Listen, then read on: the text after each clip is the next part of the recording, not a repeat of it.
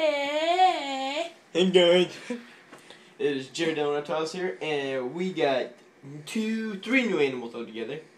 We just got back from the Cincinnati Reptile Show today. Well, not just got back, but it was earlier. But yeah. Successful day. Got $10 left. He's got like $2 left. I'm sorry, I couldn't spend all my money. Didn't. He got 1 new animal. That's the one we're gonna show first. It was a good price too. He had a breedable male spider for $125.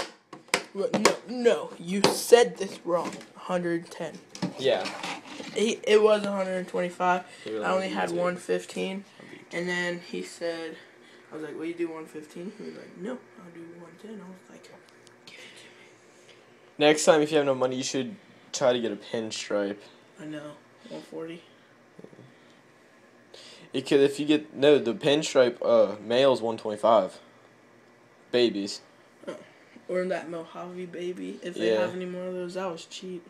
If you get a pinstripe, you can breed that to Marcus Spider. Get some spinners. Or I can get a female pinstripe. Yeah, the female pinstripe was like $225. So, but your goal next time is to get an albino. Yep. $300. My goal next time is to find something I want. But yeah. He said he just didn't want it anymore because he didn't think he would breed it with anything. Well, I know you're going to be busy with that thing. Probably going to breed it with Marcos. Which one? Big female normal. If it's, depending on what the gram size is. We'll weigh him. It says proven. Huh? We should weigh him after the video. Yeah. Marco was like, he doesn't get first picks. Well, like, mine's more expensive board, bro. Yeah. Did you tell your brother about that dude selling the 500? No, the normals for 150. Oh. But anyway, guys. Yeah, that dude was stupid. Anyway, sorry we were talking about, but that was his male spider, and then here's one of my new ones. That's the only snake that Jared got. He just got a bunch of feeders. This is one of my beautiful snakes. There it is. He's nice. This is my white-sided Florida King. $30. He's cute. I don't know if he's a white-sided Brooks or a white-sided Florida, because Brooks will look like Florida Kings kind of. Dude, he's awesome. He's avoiding the heat. He is. Maybe it's too hot for him. No, I don't think. I just think he can't. It kind of looks like he's got googly eyes.